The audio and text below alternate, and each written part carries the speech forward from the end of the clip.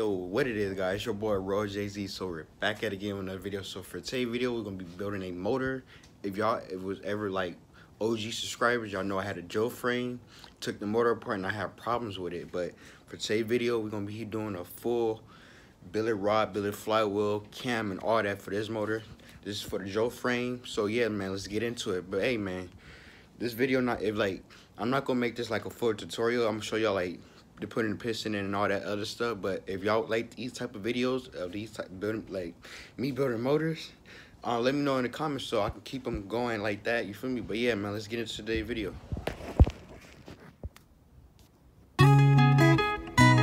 Hey, yo, Jimmy. Shut up, Lino! Shut up!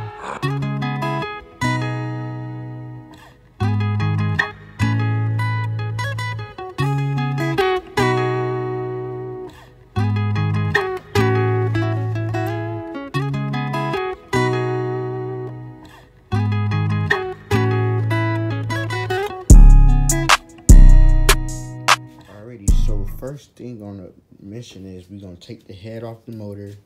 Like I said, I already got the springs, and this is a flat top piston. This is an upgrade from a stock piston with a stock length connecting rod. You feel me? Stock crank and all that. Governor remove. You feel me? Nice little, decent little block. Nothing too crazy. I already got the cart manifold. I used to already run this head before, but you feel me? The Joe bike gave me problems and I took it apart. So first thing I'm finna do is take this head off of the motor. So let's get to that.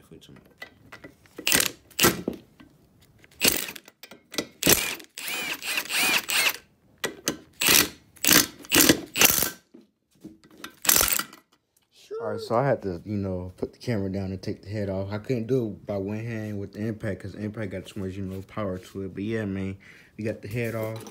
I recently honed this cylinder, so you feel me? You see the nice cross grooves. I try to get the best of these little scratches out, but none of these scratches are getting picked up on my nails, so that's a good sign right there. So if scratch ever get caught up with your nails, that's how you know it's too deep of a gash. So you might have to change the block, or you might have to board the motor over. But I was able to make it smooth as possible. So yeah, man. First thing first, I'm finna go watch me a YouTube video real quick. I'm not even gonna lie to y'all because I do not know the rotation of these rings, and this is what the problem I had. Figured that out on my last motor. So yeah, so I'm finna look on YouTube on B Warehouse website or something and see which way these rings go. You feel me? So I'll be right back. Alrighty, so basically found the guy that I need. What he said to do the piston, that's how I did it. So yeah, man, what you're gonna need is a ring compressor and some oil. You feel me? You're gonna get your ring compressor, you're gonna get the oil. You're going to lubricate the inside of this. You're going to lubricate the inside of your cylinder wall. That's basically about it. Bam, bam, bam. You feel me? Like you putting lotion on. You ever like put lotion on? You make sure, you're not ashy. Make sure that little ring compressor is not ashy. You feel me? You don't have to be scared with the oil. You can use oil or you can use assembly lube. It's all up to what you want to use.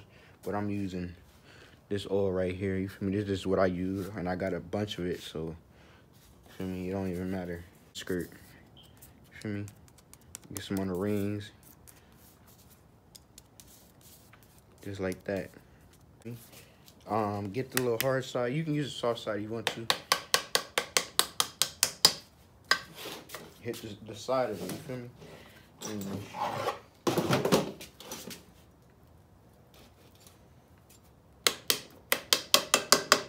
Hit like that to get the soft side. Hit the top of the piston. Just like that. Bam. You feel me? Something easy, slight. You feel me? Nothing too crazy. I'm finna cut it right here and get my phone. Right. So the next thing, since I got the crank right here, we're gonna take the keyway off. And I'm not even gonna lie to y'all. This is my first time like even taking out a keyway this easy. There's a lot of times I mess up the whole keyway. This is the first, like, I swear to God, this is the first time I ever took out a keyway this easy. Cause as I can see, it looked like I tried to take this thing out before. But yeah, all right, so after, a little bit of wiggling, we got the crank in. So you just gotta rotate it onto the rod, you feel me? You saw how easy it just slipped on there? Like I said, people build motors different ways. I just, choose to do it, I guess, this way. So we're gonna get the bottom piece of the crank. All right, so I found them. You want to dip these things in oil, you feel me? Just dip the, put the, try to twist these bolts in.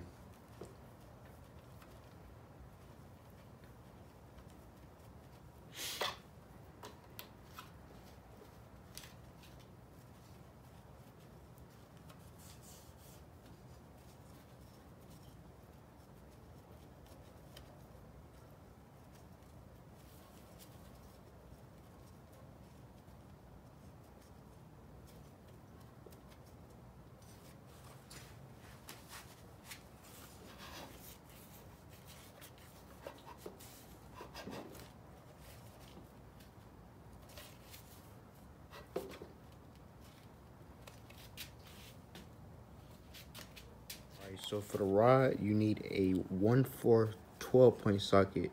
You see I got all these little teeth. This is like a special socket for these rods. And I'm not mistaken, cars take these same ones. But yeah, don't quote me. But yeah, man.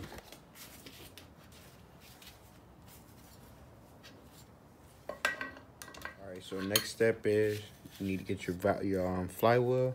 You need to get you some of this valve grinding compound. You feel me? Just lever that up on the little rod with a little flywheel right here. I keep saying the same wrong thing. The crank. You feel me? Get you a little nice little finger. You feel me? Bang.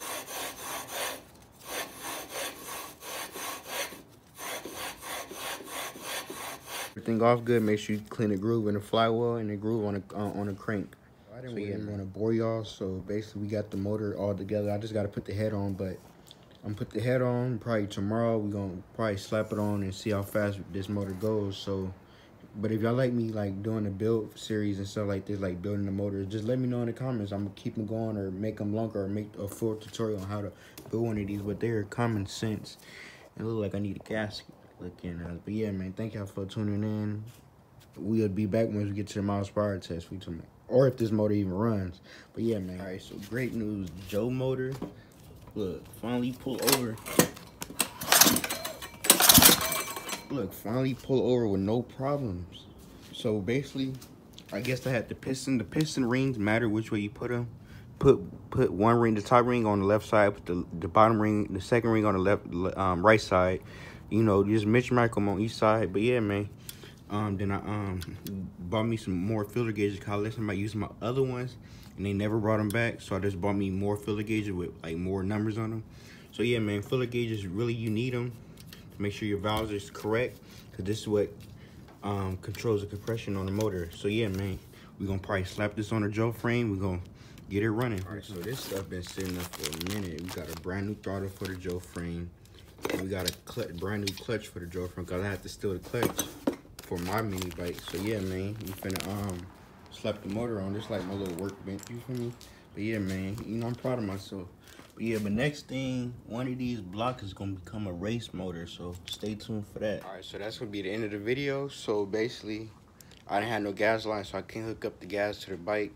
Then the back wheel wobbling. I'm gonna show y'all a clip, but if y'all follow me on Instagram, BikeLife_Brian, y'all can see behind the scenes a little bit. But yeah, man, thank y'all for tuning in, and peace out.